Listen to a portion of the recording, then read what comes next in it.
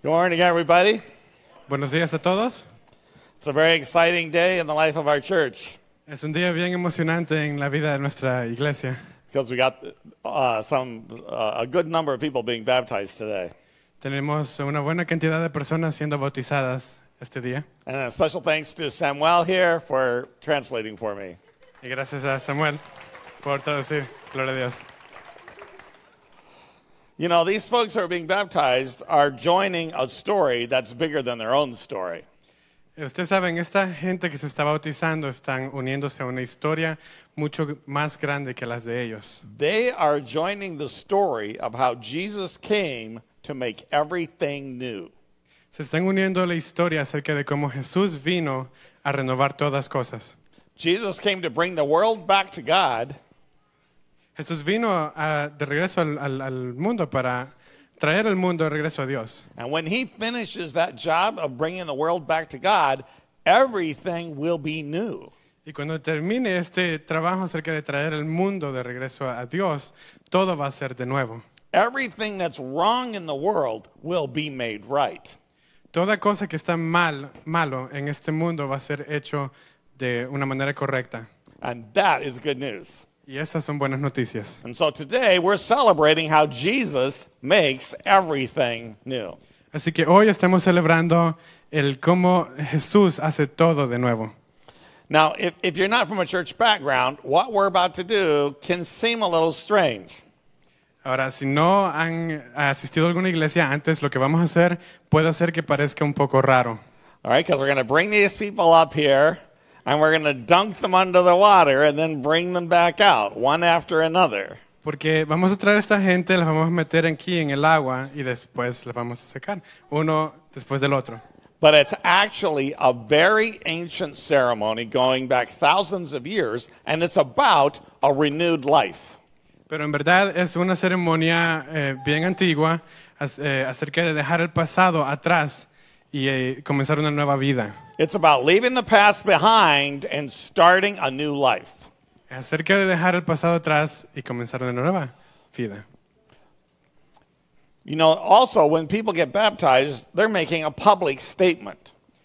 También cuando la gente se bautiza, están haciendo un anuncio públicamente. They're saying the most important relationship in my life is my relationship with Jesus. Básicamente están diciendo, la relación más importante en mi vida es la relación que yo tengo con Jesús. Because that's what we do with the most important relationships in our life. We make a public statement about it. Eso es lo que hacemos con las relaciones más importantes en nuestras vidas. Hacemos un anuncio público acerca de esto. And we make a commitment. Y hacemos una promesa. And these people are making a lifelong commitment to follow Jesus as their God and Master. Y estas personas están haciendo una promesa que dura por el resto de sus vidas acerca de seguir a Jesús como su Dios y su Maestro. And in doing so, they're leaving behind their previous life where they used to please themselves. Y por medio de hacer eso también están dejando su vida antigua donde ellos solo buscaban por sí mismos.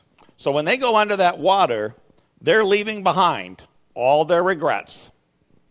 Así que cuando ellos entran al agua están dejando atrás cualquier cosa que se arrepientan.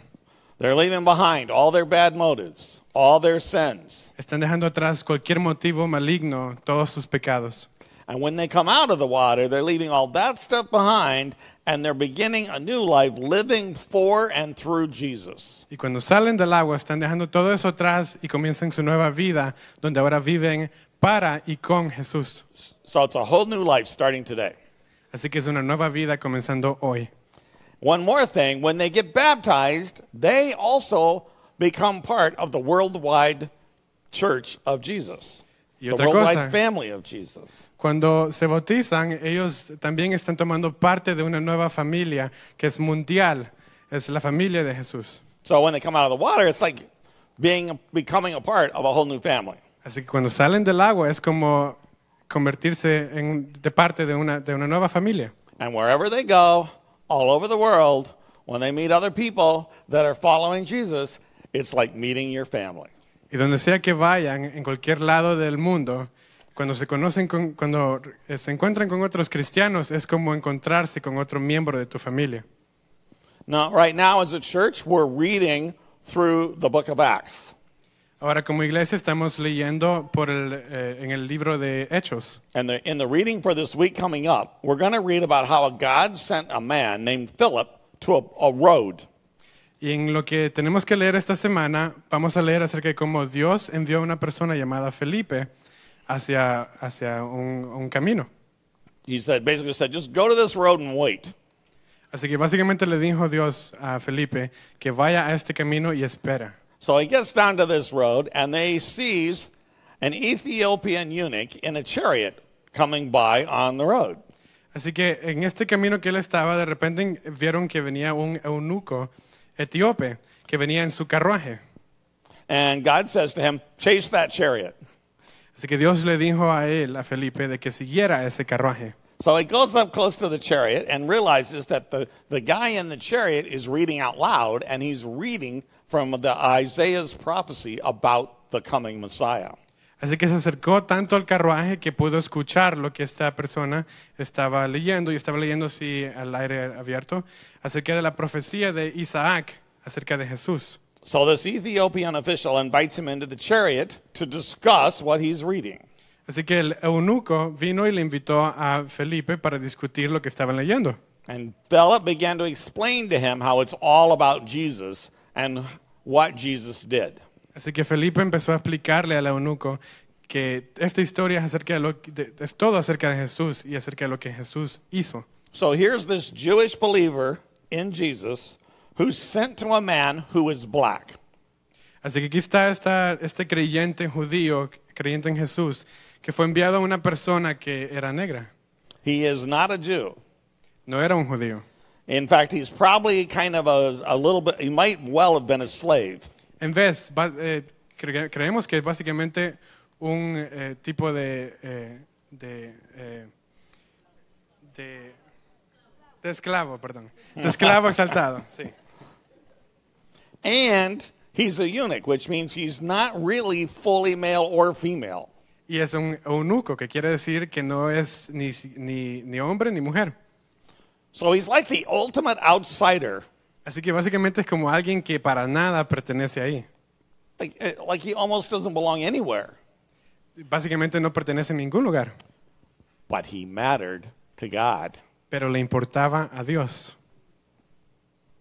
And God sent Philip just to tell him about Jesus. Y Dios envió a Felipe solo para contarle acerca de Jesús. And the story ends with eunuch getting baptized, and it says he went on his way rejoicing. Y la historia termina con el eunuco bautizándose y empezando su camino al regocijo. So in being baptized, he basically sealed a whole new freedom, a new home, and a new family.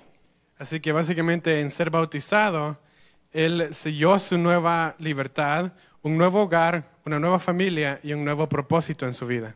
Yeah. And that's what we're doing today. So if you're wondering, you also matter to God. Y eso es lo que estamos haciendo hoy. Así que si se están preguntando, ustedes también le importan a Dios. That's why he sent Jesus. Por eso es que Dios envió a Jesús. It doesn't matter how low you are. It doesn't matter how high you are. No importa qué tan alto estés, no importa qué tan bajo estés. It doesn't matter where you come from. No importa de dónde vienes. It doesn't matter how you don't fit. No importa si quedas en algún lugar o no. You still matter to God. Tú le importas a Dios. And he's inviting you to join your life to his life. Y Él te está invitando a que tu vida se una a la vida de Dios. So we're celebrating today people who've been set free and who are saying yes to the life that's found in Jesus. Así que estamos celebrando a la gente que ha sido liberada y que han dicho que sí a la vida de Jesús. And so now they're going to make their commitment. So I'd like to invite all the people being baptized to come on up to the front. You can stand around on the floor right here in front of the stage, facing the people in the seats. Entonces ahora ellos van a hacer su pacto y ellos pueden pasar aquí adelante enfrente, viendo hacia las personas en los asientos. Come all the way around so that there's room for everybody. Hay bastante espacio para todos, así que pueden llegar hasta el final de allá.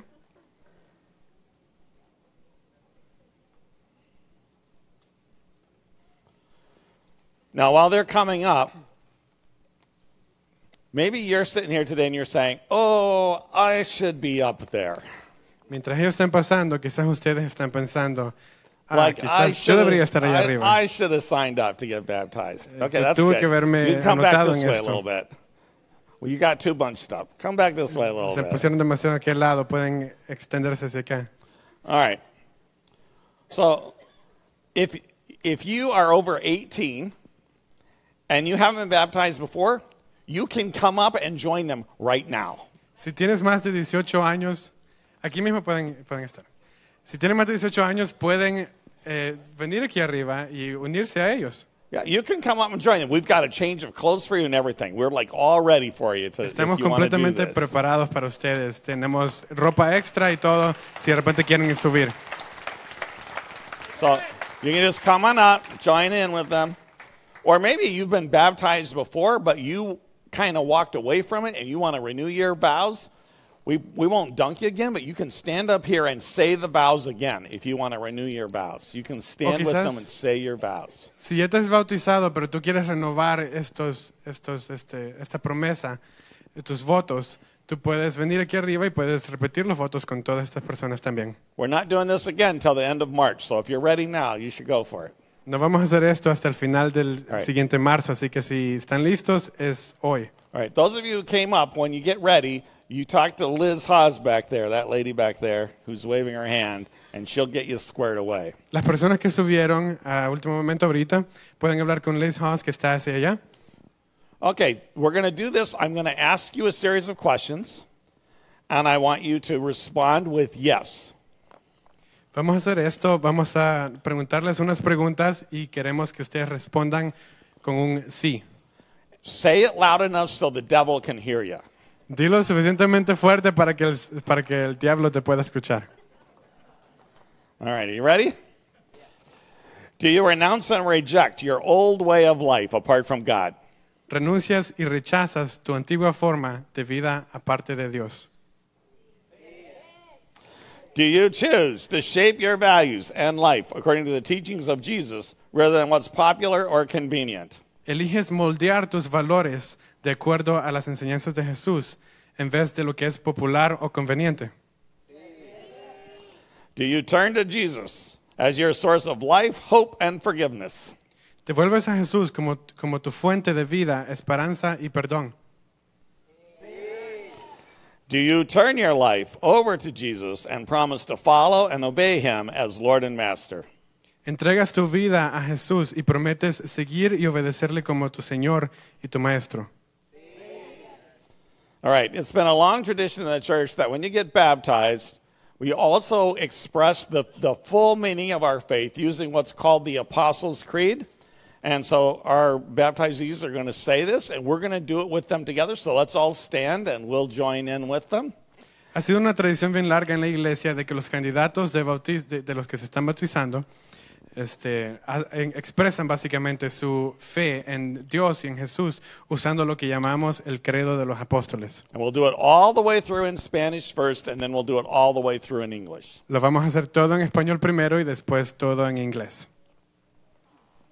Creo en Dios Padre Todopoderoso, Creador del cielo y la tierra. Repitan conmigo.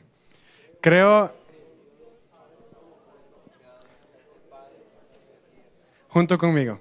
Creo en Jesucristo, su único Hijo, nuestro Señor, que fue concebido por el Espíritu Santo, nació de la Virgen María, padeció bajo el poder de Poncio Pilatos, fue crucificado, muerto y sepultado, descendió a los muertos.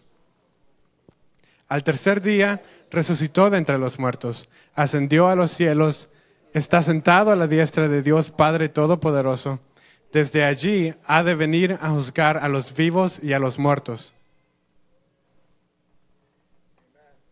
Oh, you missed the last Spanish. Go back to the last Falta uno Spanish más. slide. There we go. Creo en el Espíritu Santo, la Iglesia Universal, la comunión de los santos, el perdón de los pecados, la resurrección de los muertos y la vida eterna. Amén. All right, now in English.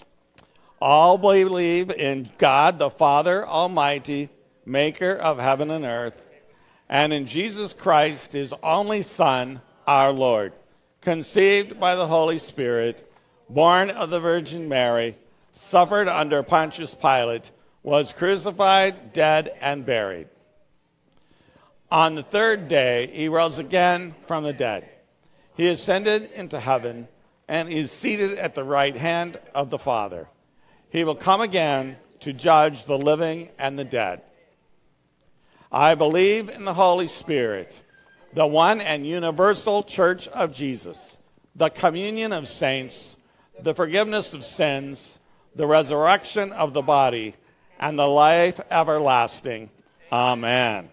All right, you can have your seats, and we will watch the videos of their stories. Pueden tomar un asiento y sus asientos y vamos a ver los videos de sus historias.